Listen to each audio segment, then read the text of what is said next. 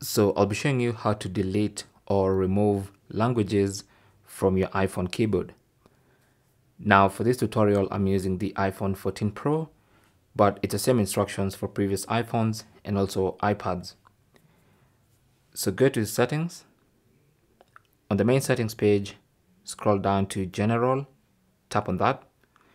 Under General, go to Keyboard, tap on that, and then tap on Keyboards at the top there, and then you should see all the languages installed on your keyboard. So find the language you want to remove. So for instance, if I want to remove French, all I need to do is slide French to the left and then tap on Delete. And I can do that for all the languages I want to remove.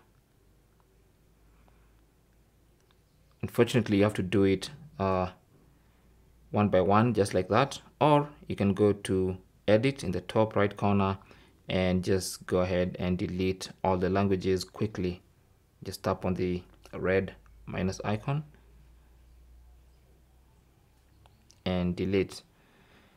And that's basically how to delete, and then tap on Done to save your changes. And that's how to delete or remove extra unwanted languages from your iPhone's keyboard. Thanks for watching. Leave your comments and questions down below, and good luck.